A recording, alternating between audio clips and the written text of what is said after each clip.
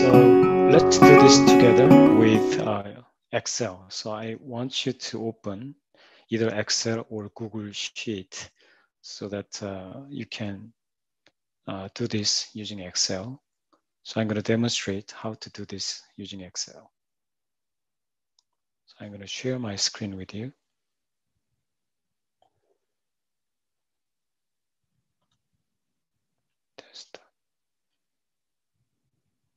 Okay, so you should be able to see my screen, right?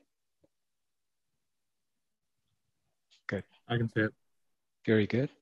So I have my Excel right here. So I'm going to just first enter the data. So let's do this. The state of nature,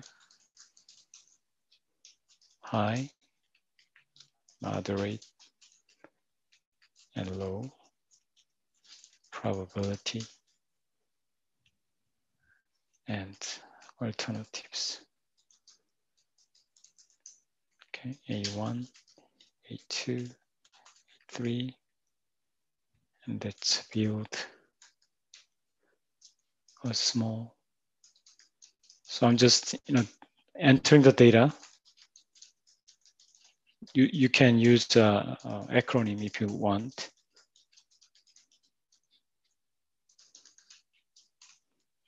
Okay, enter the data, and I can magnify it for you, and I will make it look better.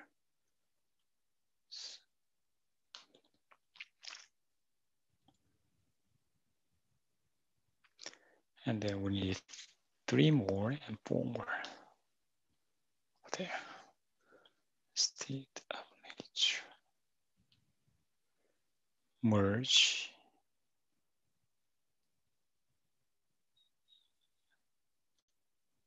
And probabilities.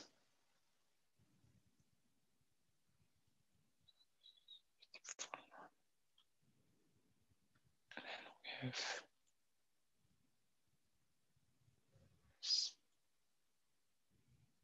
alternatives. And I'm going to enter this data here again.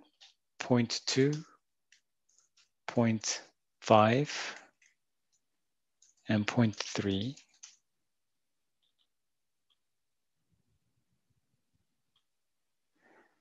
And payouts are 80,000 and 60,000 and loss of 10,000. And similarly,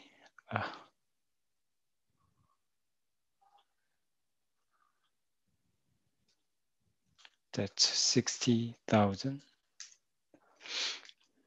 40,000, and 30,000.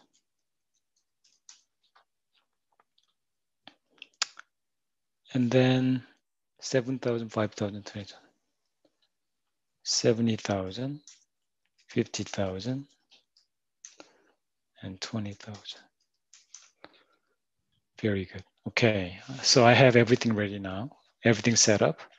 So if you set everything up, now you are able to do this exercise using Excel.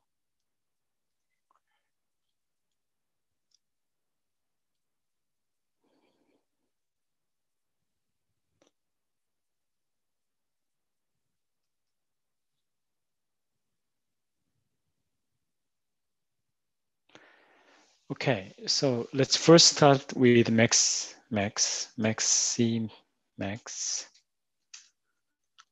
Okay, Maximax. Let's start with that. So Maximax is simply maximum. So I'm going to use the function called the maximum that we have used before. So maximum from 80,000 to negative 10,000. And then you can just copy that down. Then we have 80,000, 60,000, and 70,000. If you want to automate this, you can also use conditional formatting and choose what is the best automatically. But let's not go there at this point. So I'm going to choose here 80,000 is my choice. So if you choose choose this max method, that you are a very optimistic person, then alternative 1 is your choice. Build a small facility. What about maximin, right? Maximin, and you are taking a pessimistic view, then instead of max, you want to choose minimum function and do the same thing, right? So minimum 80 to 10,000, which is your bottom line. And you see the minimum is $10,000. So negative $10,000 is your minimum, and then copy the formula to the end of the column. Then you have negative 10,000, 30,000, and 20,000. And the best of them is this. So you choose that. And then we have Laplace method. Laplace is simply the average of these payouts. So I'm going to use average function, 80 to negative 10,000. Then I have $43,000 and copy it. Then I have that, and I see the 46,000. That's the maximum value. So my choice from Laplace method is alternative 3, build a large facility. And we can also work on expected monetary value, EMV, and EMV equals. Now, a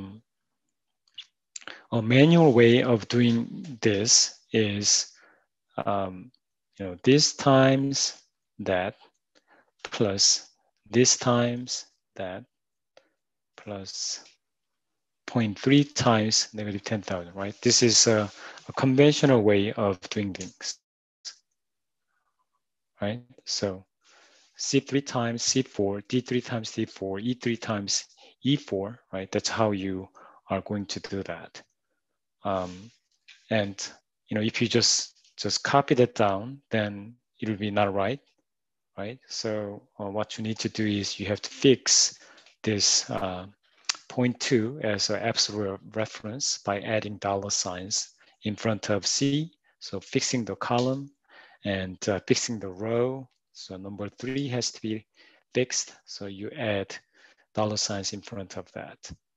And then in the same manner, you want to fix D3 and then E3. And after fixing these references as absolute references, then you copy it down. Then you have EMV as you calculate it. Another way of doing this is using a function called the sum product, right? Sum product. I'm just introducing a new way of doing this. So choose the values that you are going to apply, and then you are going to do that. So in other words, the corresponding cells multiply themselves and then add them up. That's what it means by sum product. And I want to fix the reference for the probability by adding $signs there. And so by doing this, if you have a lot of numbers, then you can save many operations, right? So as you can see, you have the same result, right? So that's a sum product function that you can also use in this case. And you find that the largest value comes from here, EMV. You see that A3, building a large facility, that is the best option in your case. So I'm gonna choose, and then use a different color. Okay, maximum, maximin, Laplace, and EMV value. You found all the values right there. Now, EV-WPI. Now, EV-WPI, what is EV-WPI, right? So EV-WPI, we need to find out. So EV-WPI equals the best value, right? Here, if you think that the market is going to turn out a high demand, then 80,000 is the best value you have. So you're gonna multiply this one by the formula or the probability there. So that's the first from high state, high demands.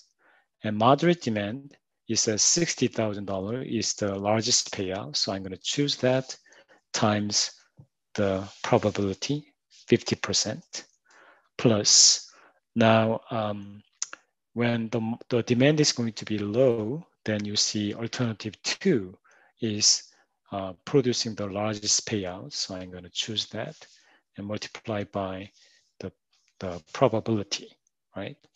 So C4 times C3 plus D4 times D3 plus E5 times E3. That's going to be your EV-WPI. Oops, I didn't use parentheses. So 55,000 is your EV-WPI. So if you found EV-WPI, it's quite easy for you to find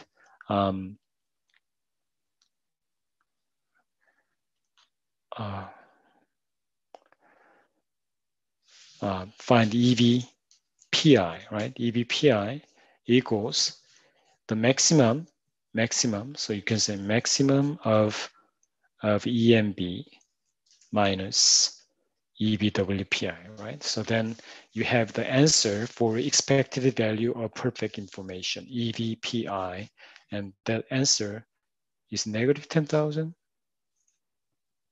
No, it can't be. Oh, what did I do? So it has to, you have to subtract it from EV-PI minus that. Sorry about that. So 10,000 is going to be EV-PI. So again, let me just make it look nicer. So EV-PI is EV-WPI $55,000 minus max of EMB. And that's what you see here.